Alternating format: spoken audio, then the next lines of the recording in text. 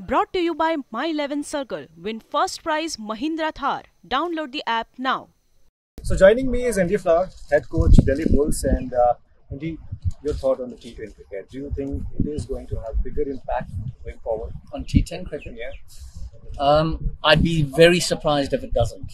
You know, it's a very exciting form of the game because it's so short. The aggression that's needed to play the game well is obviously exaggerated, and that is what people want to see. I think it's super exciting to be in the stadium when people are playing that hyper-aggressive cricket, and it's brilliant to watch on TV as well. So I'd be really surprised if this format doesn't take off at some stage in the future. So, because quickly you have to go. So my second question to you is that England won the T20 World Cup recently, and you were there as the head coach in the dressing room for a long time. When you look back, what actually you rate, and how do you see the transformation of this team? So if you can just tell us about that.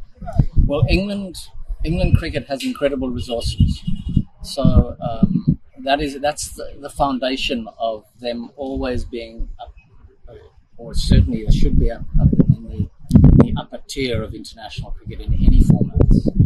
But the biggest catalyst for change was Owen Morgan and Trevor Bayliss coming together and requesting and demanding a more aggressive form of cricket after the poor performance in the World Cup before. I think those guys can take a lot of pride and satisfaction, and we should give them a lot of credit for the change that they brought about in white ball cricket, in the English white ball cricket. They not only set new standards for England, but they set new standards for the international game, the international white ball game. And even now we're seeing it in the test matches, which is really exciting as well. So last question on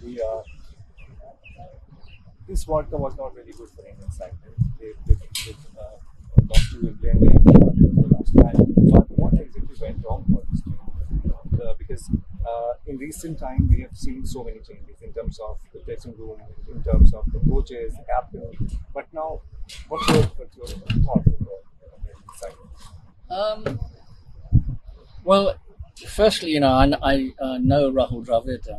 Played against him quite a lot in our younger days, and I know about some of his philosophy on cricket, and I think he's a superb coach. So they're in really good hands there. They're a bunch of incredibly talented players with, they've all been through the IPL and had lots of success in the IPL.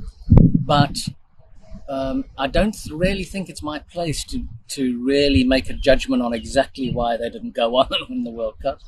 There are lots of factors that come into those sort of your chances of success in the latter stages of the competition, and so it's not really my place to make those little judgments.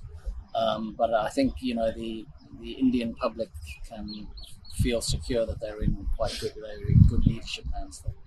So final question: when you look Suryakumar Yadav playing, what thought comes in your mind?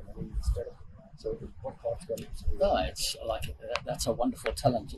He and Joss Butler can just destroy attacks, can't they? And it's wonderful for the game to see, and we're going to see a lot of young batsmen copying them, and therefore he's a catalyst for driving the standards of the game up, which is brilliant for the global game. His strike rate and what you can achieve with some courage, a good technique, good decision making, and an imagination to get the ball into different places is really wonderful to see. Thank you. मेरे साथ जुड़िए मनाने के लिए cricket का सबसे बड़ा त्योहार। मैच से जुड़े आपके हर सवाल का हम देंगे जवाब। जानने के लिए हर update, live analysis, special interviews download कीजिए स्पोर्ट्स तक ऐप।